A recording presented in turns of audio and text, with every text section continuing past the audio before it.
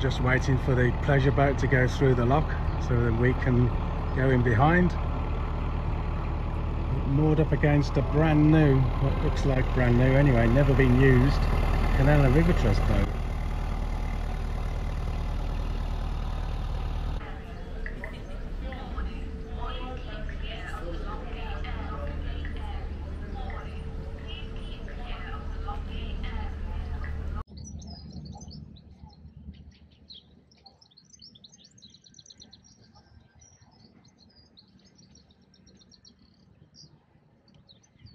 Well, we were moored alongside that high wall. A bit difficult getting in and out with the dogs, and it's right by a park, so we're a bit iffy about mooring there. So we're moving past the wonderful castle of Newark. There's the little gap that we found. It's just perfect.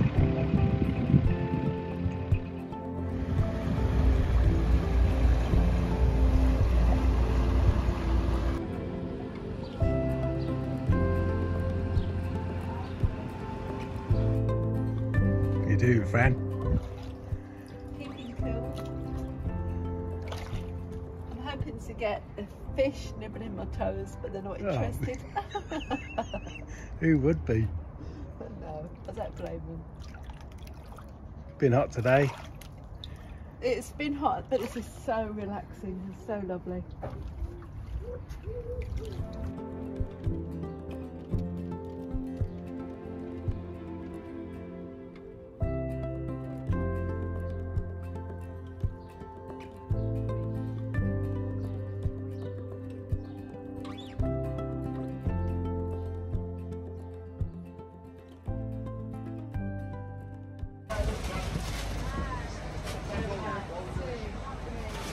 We just got to Newark-on-Trent town centre just as they're packing up the market.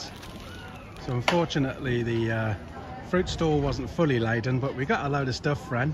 It's probably just as well they weren't fully laden, isn't it? Because look. But £8.50. That's good, isn't it? Yes. And not a plastic bag inside. Plastic box for the grapes, but I'll forgive them that. Yeah. Right, are we going to have a beer? I think so.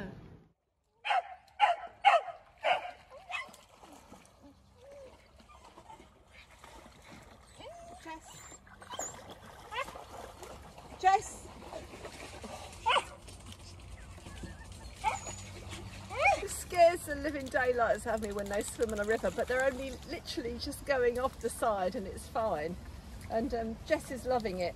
But we've now got an hour of flouncing around the boat of wet dogs, but at least they're cool.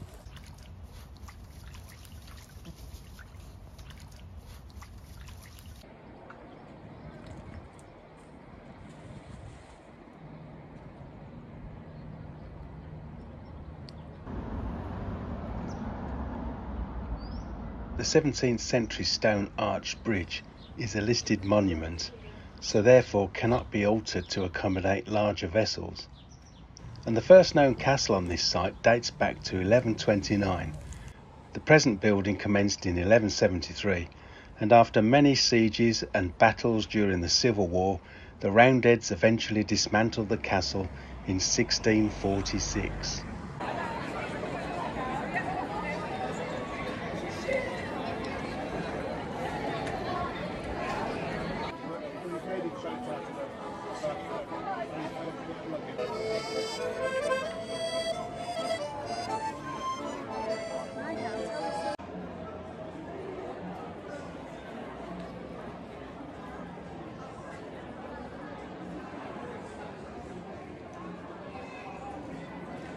Well, we are in the lovely town of Newark. What a surprise. And it's making us feel very welcome. It is. There's a book festival on. This is the last day of the book festival. And we just met Claire, who's one of the organisers of the festival. And who's given us a glass of champagne, so thanks Claire. And she's a writer as well, so she writes under the name of... C.L. Peach. C.L. Peach, yeah. So we're going to go and have a look. She's got some books down there for sale, yeah, so we're going to go and have a look. But what a fab town. It's beautiful, Fran. We've heard mixed reviews, as you always do when you're going somewhere. Some people like it. So many people have said there's not much here. The market dates back to, I think, well, I'm not even going to say a date because I don't know, it's old. But it was apparently the first market in the country to be granted a market on a Wednesday. And it's really old. And all the permanent market stalls, there's a market every day of the week in a different form here. We just missed the fruit and veg market yesterday. We got here a bit late, but today it's taken over by books, and it's wonderful, isn't it? It is. So we've got a good view up here from the balcony of the town hall, and we're going to have our glass of shampoo and have a wander around. Yes. Cheers. Cheers.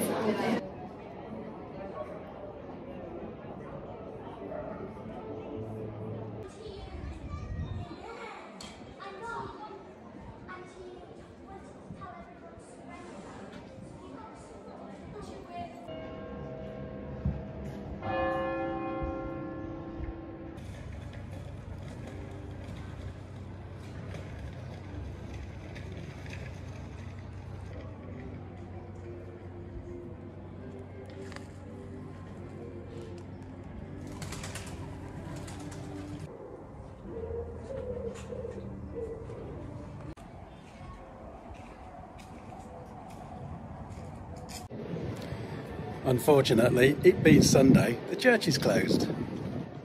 Well, we've sought out a little bit of shade, so I'm sorry if we're in the dark.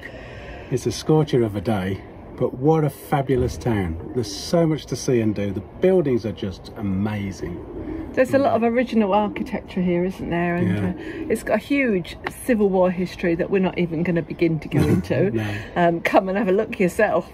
But it is beautiful, and we're going to pop off and find a cool drink now, I think. Yeah, we can't be out too long because we've left the dogs on the boat, having had a morning swim in the cool river.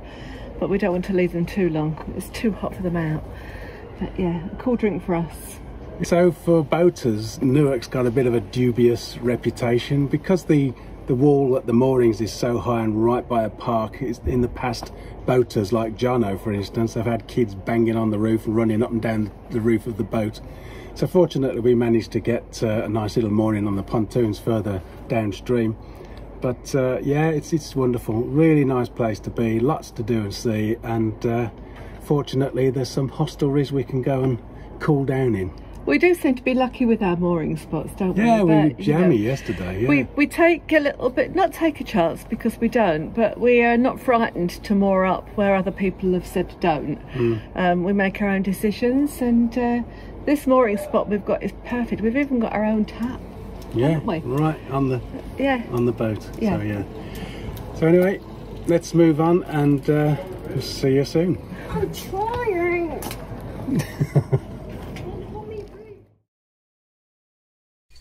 What's the recipe today, Fran?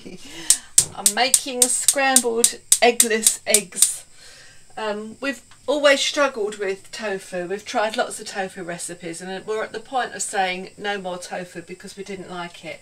And then I discovered this recipe for tofu eggs. Now when you're travelling around and you haven't got always access to good quality fresh food, and we only eat eggs when we know where they've come from, we struggle a little bit. But you can always keep, this isn't an advert for tofu, but you can always keep tofu in the cupboard. I'm using this tofu we've used other kinds. This is firm tofu, not silken, and it's quite dry. It's such an easy recipe and so good.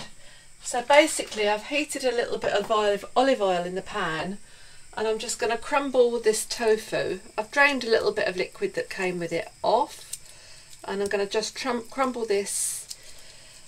I'm making a mess, I always do, but that's okay. Actually, it's quite a lot. I'm only going to use half a block, I think, because I think that's enough for us too. And just basically crumble it up with the fork, up with your fingers, and cook it for a couple of minutes, just to let it dry off a little bit. Nice haircut, Fran. I went to Chez Richard this morning. Well, he came to me actually, cuts it in my own boat, have my hair cut on the own boat, who knew? By my husband. Not bad, is it? Truffly. You're very pink as well today, Okay, so a couple of minutes later this has begun just to dry off a little bit, and at this point I'm going to add, for half a block of tofu, I'm going to add 1/4 teaspoon of turmeric, thereabouts. You can use garlic salt, but I've got onion salt, so about 1/4 teaspoon of onion salt. If you haven't got that, I would guess just ordinary salt would do. And this is when it starts taking on the lovely yellow colour of your scrambled eggs. Just keep frying it and mixing it around. It's essential, isn't it, that you don't put too much turmeric in, because that could just ruin it, can't it? Turmeric is a really strong flavour. I quite like it. Rich is not so keen, so that 1/4 teaspoon, as you can see, that's gone quite yellow. And that will be fine without it being too overpowering. That's it. And then we're going to have 2 tablespoons, probably a little bit too much, of nooch. And nooch, nutritional yeast, you can get in health food shops, and it can be used to give things a bit of a cheesy flavour. So that's not tablespoons, that's 2 dessert spoons. That's enough for this amount. You can use your own discretion for taste when you're making any of my recipes, but that starts to give it, already it's smelling a little bit eggy, isn't it? Yeah. And the nutritional yeast is full of vitamin B12, is it? I think it's B12, yeah, it's really good for you. And now you can see that's not looking unlike scrambled egg. It just gets a little bit dry and needs a little bit binding. And this is our own oat milk that we are now making, and you can find the recipe on the website or in our last video.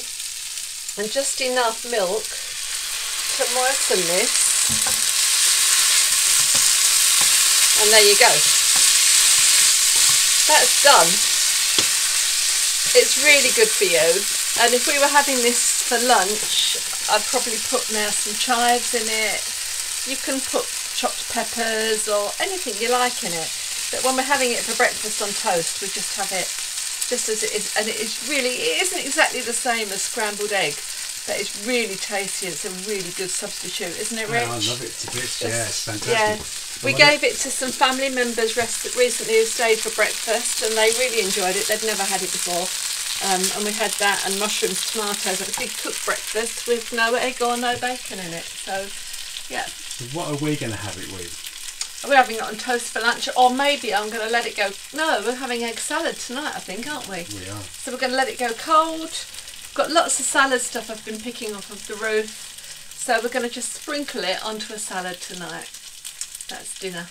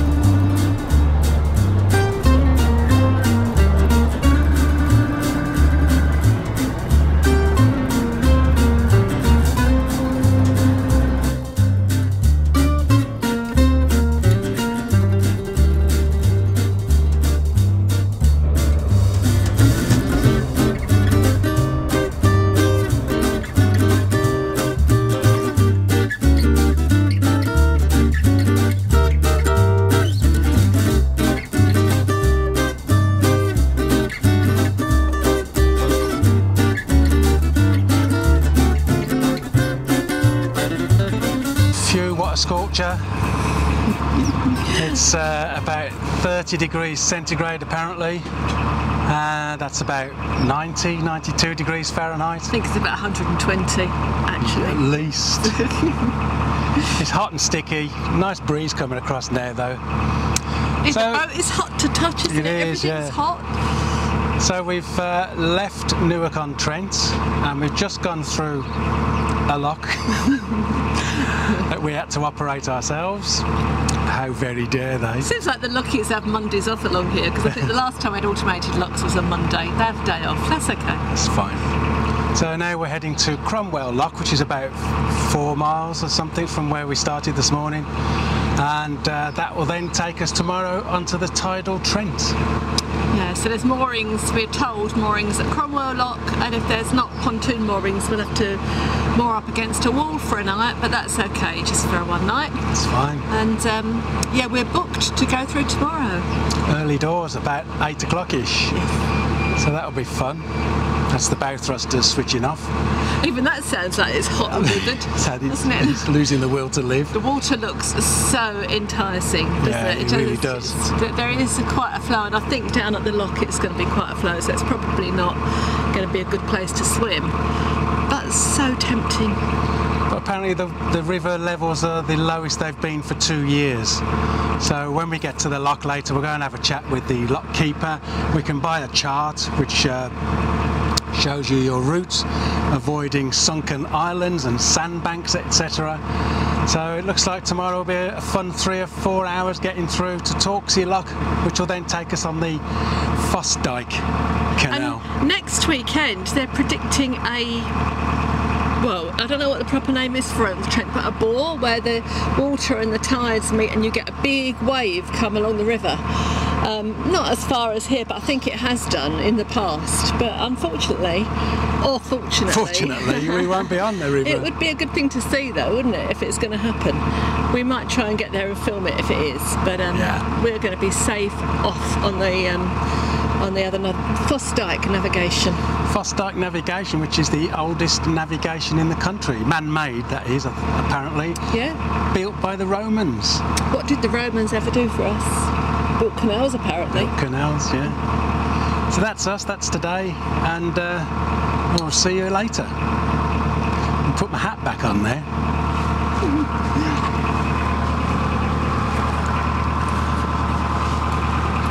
There you go. Can't see me now.